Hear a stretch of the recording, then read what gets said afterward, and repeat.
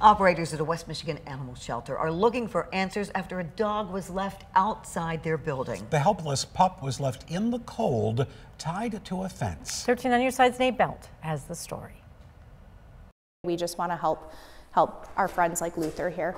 And for Harbor Humane Society, it's harder to help when they don't know anything about the dog. It makes it hard for us to know what he's been through, what kind of house he would do best in. Luther was found tied to a fence at the end of Harbor Humane's driveway, well away from the cameras and this sign at the front door, which ironically they say they found another dog tied to last year. We don't even know how long he was left there. So, was it a couple hours? Was it overnight? The shelter urges people not to abandon animals at their doorstep, especially for their safety. In the case of Luther, if he happened to break free from the fence, it would have been certain tragedy with the highway being right there. It also delays the process of getting the animals adopted. Without the owner's consent, they have to be held for 7 days as stray animals. It's extra days in our care where if we knew there was an owner and the owner simply didn't want him anymore, then we could just proceed ahead with finding him a new better home for him. Harbor Humane says people should never be afraid to call them or come in during business hours. We are not judgmental.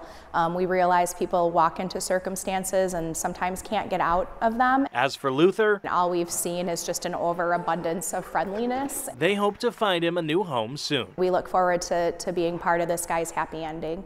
In Ottawa County, Nate Belt, 13 on your side.